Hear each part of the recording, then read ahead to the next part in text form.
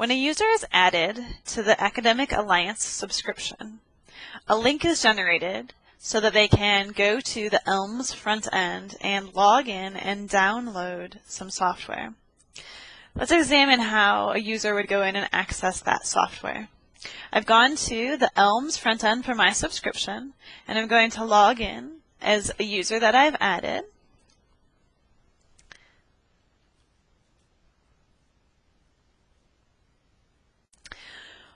Once I've logged in, it's going to list all of the software that I've already downloaded. So you can see I've downloaded Vista Business and Visual Studio. And let's go ahead and look at how we order new software. I'm going to click here to order new software. And if I had not previously ordered any software, then I would actually just be taken straight to this page. I'm going to go ahead and search for Expression Blend.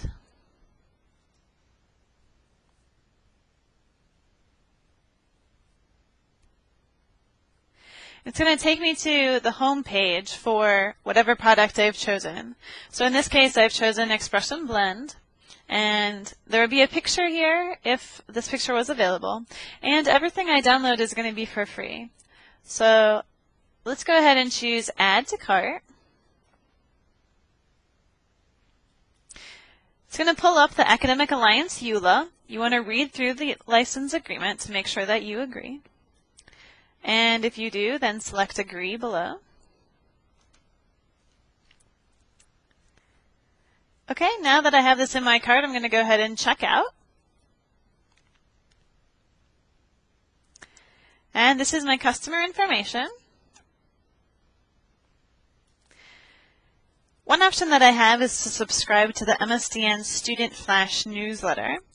This is a developer newsletter and contains lots of developer tidbits, information. If you're getting started with products, it contains a whole set of professional developer information as well as a section specifically for students. Click Next.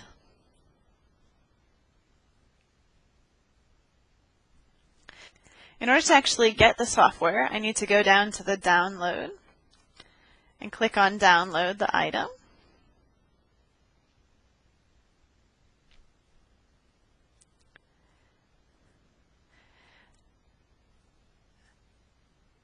Okay, here are some options. Here's the serial number for my product, and I'd like to go ahead and download the software. So I click again on Download.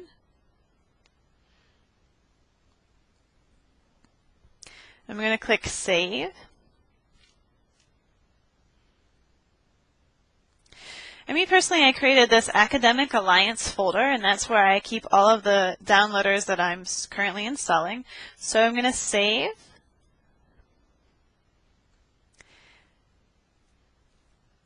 This will take just a minute to download.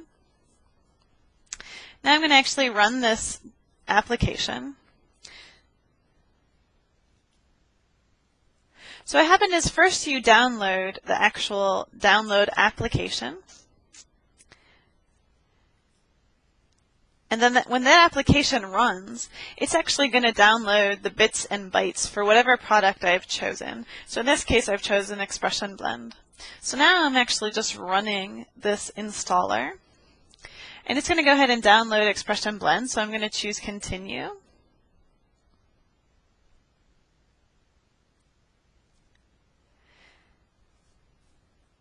And the download may take a little bit to get started, and then of course it's going to actually download all the bits. I'll go ahead and download this information and bring you back in once I have the application locally. Just so you notice, there's actually a status bar down here at the very bottom of this window. That's keeping track of how much of the application has downloaded so far. Okay, now we've downloaded the bits and bytes for Expression Blend, and you notice I still have this software installation program running. If you didn't keep that running, you can always reopen it from wherever you've saved it. So I'm going to click here on this Launch Install.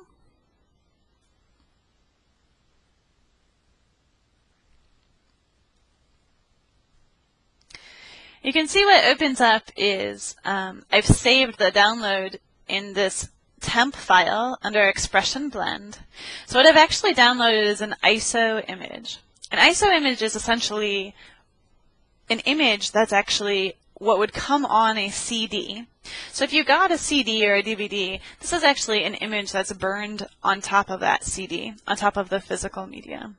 In order to use an ISO image, you need to either burn this to a CD, in this case if you see here it says CD, or to a DVD. The other option you have is to actually mount this CD as though it were a drive on your computer.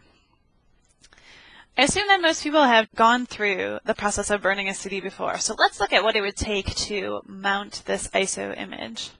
In the MSDNAA Access Guide, it explains how to mount ISO images and how to find software to enable you to mount ISO images. Let's examine using the Daemon Tools link in this guide. Here's the Daemon Tools website. So we're going to go ahead and click on Daemon Tools.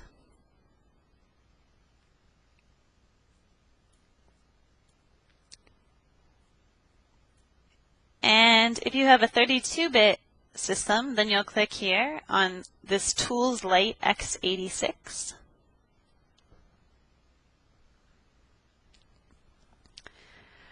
For me, this doesn't render extremely well in my browser, so I have to actually scroll over to the right to find some of these links.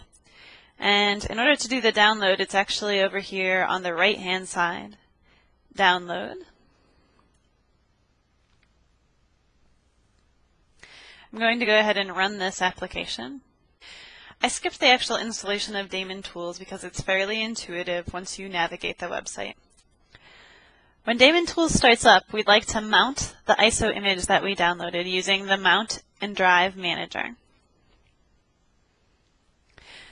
I'll double-click on Device 0 and navigate to this ISO image that I've downloaded.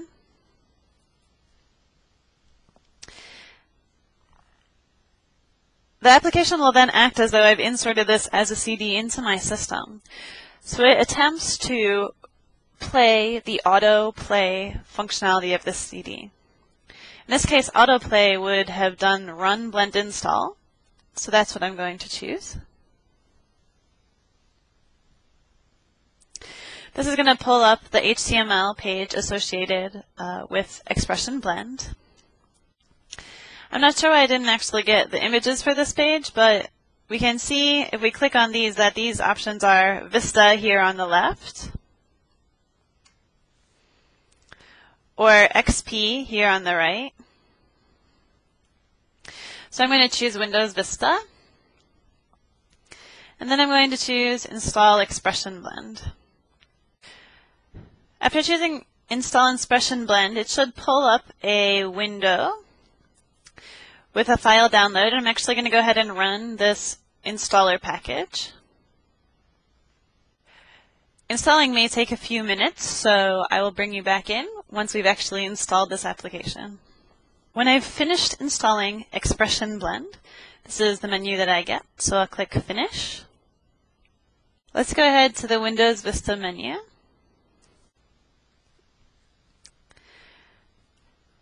And we'll navigate. You can see that I have installed something new under Microsoft Expression, and it's Microsoft Expression Blend.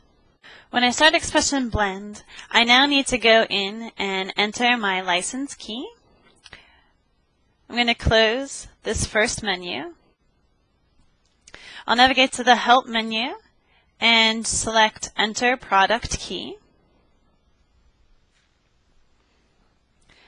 I'll choose I have a product key and want to license Microsoft Expression Blend. Now I need to enter the product key from the Academic Alliance subscription. If you're anything like me, you didn't write down that huge number, so we need to go back to the website and locate the product key. Here's my MSDNAA front end. I again need to log in. When I log in, I can scroll down and see the products. I'm going to choose Download for Expression Blend. And here's the serial number that we saw before. This is going to be my product key. I'll highlight and copy that number. Let's return to Expression Blend and paste our product key and choose Continue. Finally, once I've licensed the product, I should get a message, "Thanks for licensing this product." And we'll click OK.